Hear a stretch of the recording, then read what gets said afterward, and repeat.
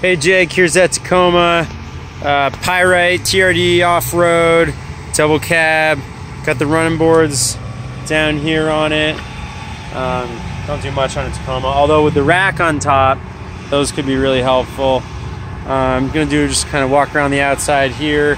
Tires look to be in really good shape. These are actually the same tires that are put on the new off-road Tacomas, so pretty good tire.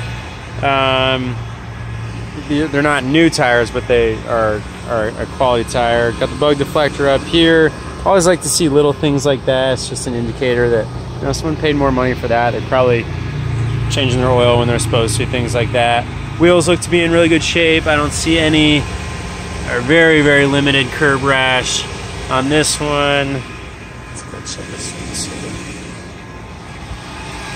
Yeah. Very, very limited there.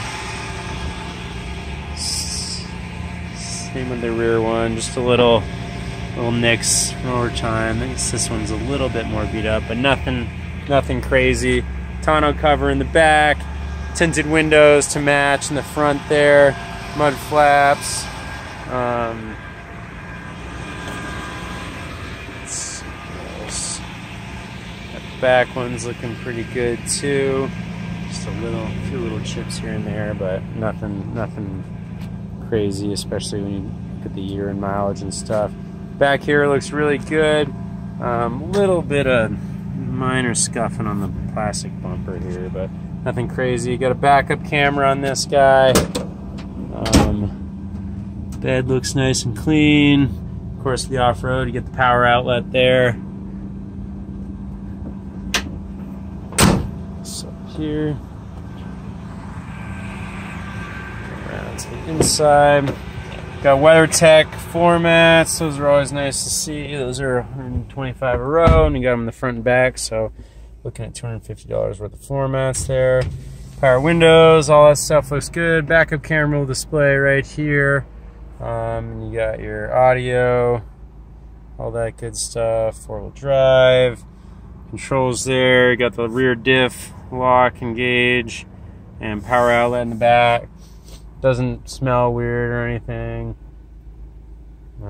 Looks to be in, you know, just good, really good condition. Like I said, I sold it to my buddy of mine. Sold it used to him probably a little over a year ago, and then he traded it in a week or so ago for a Tundra. So he just wanted something bigger. 116, almost 117K on it. I mean, other things like, you know, if vehicles have been abused, typically this area you'll start to see like just scratches and stuff. And yeah, there's like, I mean, you probably can't even see it in the video.